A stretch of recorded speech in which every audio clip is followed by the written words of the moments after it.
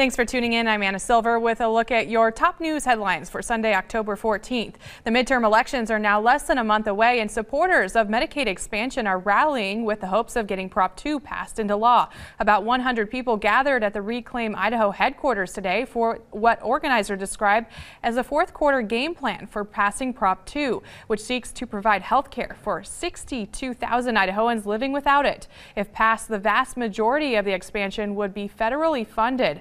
Opponents of Prop 2 say they'd rather see taxpayer money go toward education and roadways.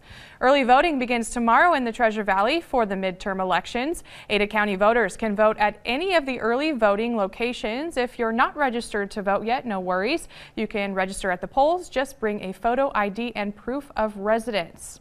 For every person who moves into the Treasure Valley, that's one more bag of trash that needs to be hauled out. So how much trash can Ada County take in before it runs out of room?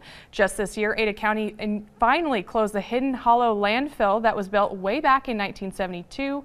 Every week we take out the trash to the street, never to see it again. But that's not the case for the folks who work up at the Ada County landfill. Check out our website, 6onyourside.com, to find out why time is actually on our side when it comes to trashing our trash. Now, Steve Liebenthal with the On Your Side forecast.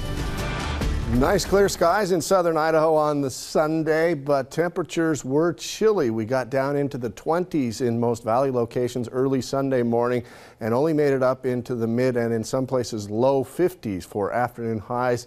It was chilly in the mountains as well. It will be another cold Monday morning to start things out for the work week. We're expecting temperatures to get down to right below freezing in most valley locations.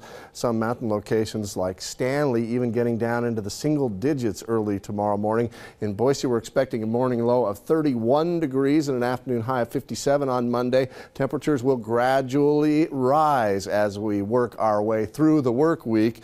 We're into the low 60s on Tuesday, mid 60s by the middle part of the week, and by the end of the week our temperatures will actually be at and even slightly above average. Next Sunday's afternoon high at 69.